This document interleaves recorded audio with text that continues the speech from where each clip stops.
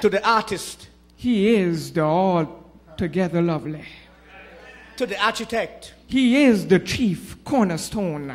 To the baker. He is the living bread. To the banker. He is the hidden treasure. To the biologist. He is the life. To the builder. He is the sure foundation.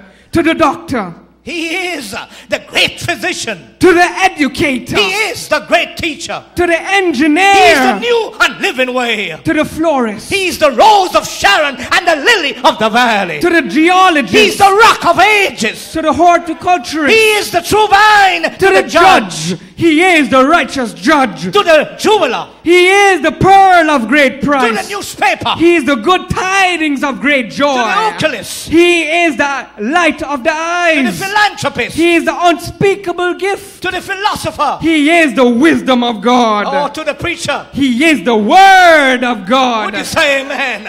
To the sculptor. He is the living stone. To the servant. He is the good master. To the statesman. He is the desire of all nations. To the student. He is the incarnate truth. To the theologian. He is the author and the finisher of our faith.